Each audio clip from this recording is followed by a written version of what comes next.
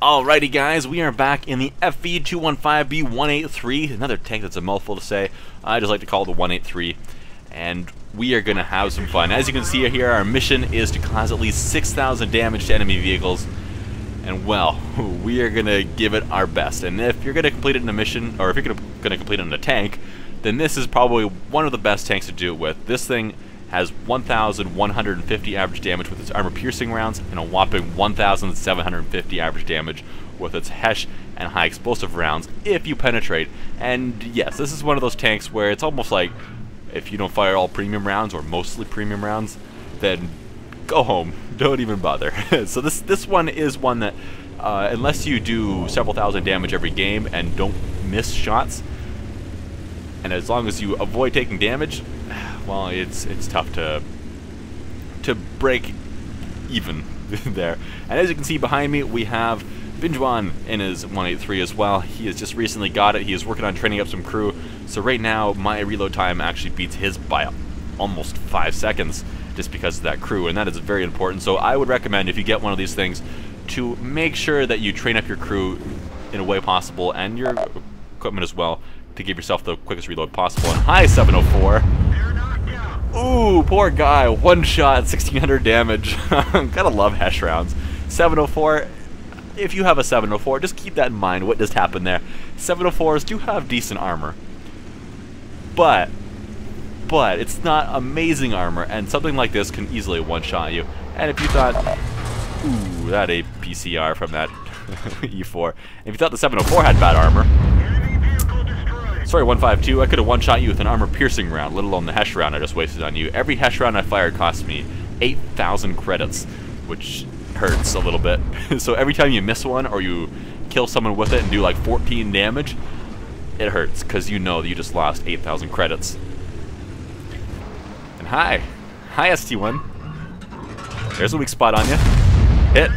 1,456, that's a bit of a low roll from the 1,750 average. But hey, I'll take it. Now we've loaded an armor-piercing round, we're going to see what we can do. I'm kind of expecting to have to go through the E4's turret here, because he is hull down. So I'm going to make sure I load an armor-piercing round so that hopefully I can penetrate him and take him out with 2 shots, rather than hitting him with HESH and doing half the damage. Now he hits me with another APCR round. The turret of this thing is pretty tough, but if you start firing APCR rounds with like 350 millimeters of penetration or whatever that thing has, then it's going to hurt a little bit. I've got to make sure I aim it really carefully if I fire the STI. But, ooh, there we go. A little bit of a low roll again, but I'll take it. Over half the health gone on the E4. Binjuan taking a few hits back there. Enemies are starting to get around behind us, but we have no choice but to let him deal with that, and me deal with this with the T-34. I can't survive another hit from that E4, so I'm sorry, T-34 to my right there, but not much I can do for you. And those cheeks on the E4, like you saw me shoot the first time, that is the best place to hit it if all you can see is the turret. Don't hit that thick mantlet. Alright, now our mission is to do 6,000 damage, and this is for heavy tank mission TD mission 15 for the T55A. So if I complete this mission, that's another female crew, that's another female crew member, which is great, and that's I think it's premium time or something in the reward as well, I can't remember. One step closer to that T55A, and we are at 5,666. That's a 666, that isn't a good sign. Huh. That's not gonna cause us problems at all, is it? There we go, we fired an armor-piercing round with 310 millimeters of penetration at the roof of an IS-3, which in spots has upwards of 20 millimeters of armor, and it just ricocheted. Well, that's okay, we've got time here before the base gets captured with our 22-25 second reload to fire another one at him. So let's see what we can do. Alright, we've got a shot. This time it's going to actually aim right above the gun where that 20 millimeter spot is. And it bounces too. Oh no, that's not good. We've got 20 seconds left to reload, and there's only 12 seconds until our allies finish capturing the base. Oh no, don't do this to me, Gabe. Don't do this. IS-3, at least you bounced, but no! We were so close to that mission. Well, so much for doing 6,000 damage. There wasn't any blind shots in that game, so there's no way I did more damage that I didn't see. And we're just going to settle with 5,666.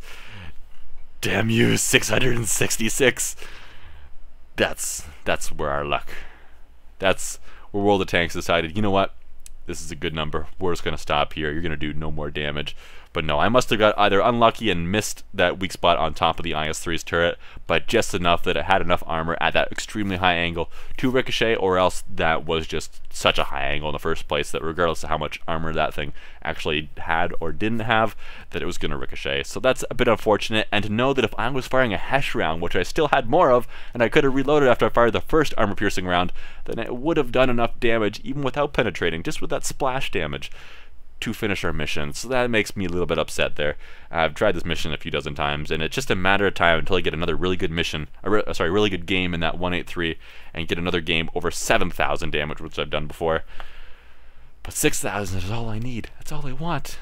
But until next time, guys, thanks for watching. I'll see you later.